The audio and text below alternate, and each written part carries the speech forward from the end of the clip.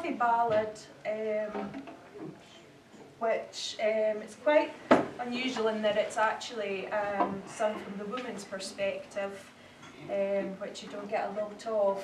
And it's also, it's a nice song looking at sort of just the times within farming actually changing, modernisation, mechanisation coming in, so it's quite nostalgic at it as well.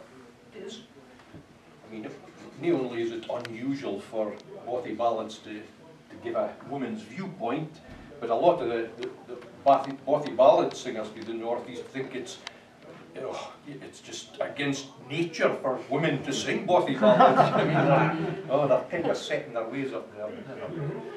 I like her. I just let her sing one like that.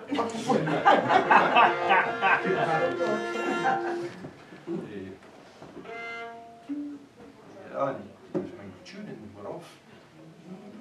No, possibly.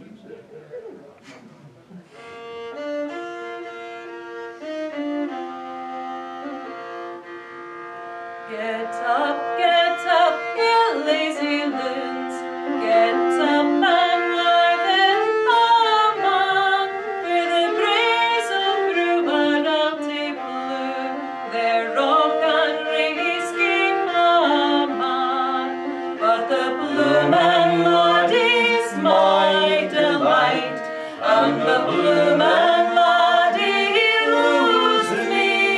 For all the rest can take their best, the Plooman comes to see me.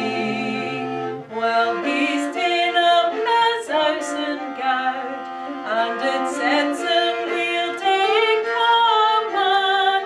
He's laid it o'er the house and bow, says Scurry come a woman. But the Plooman Laddie's my delight, and the Plooman